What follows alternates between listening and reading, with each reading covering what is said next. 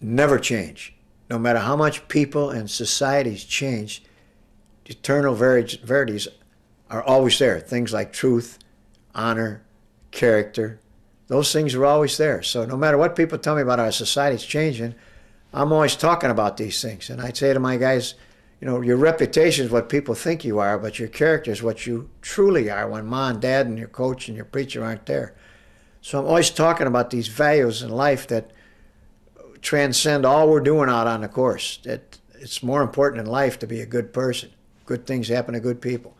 I'm always talking about the golden rule, do unto others you want to do unto you, because there's so many things that take away from your focus nowadays. All these things from the sideline, cell phones, all these games, the internet. But these guys come and we talk about these things, and those are values that when they get out in life, they can use in their profession.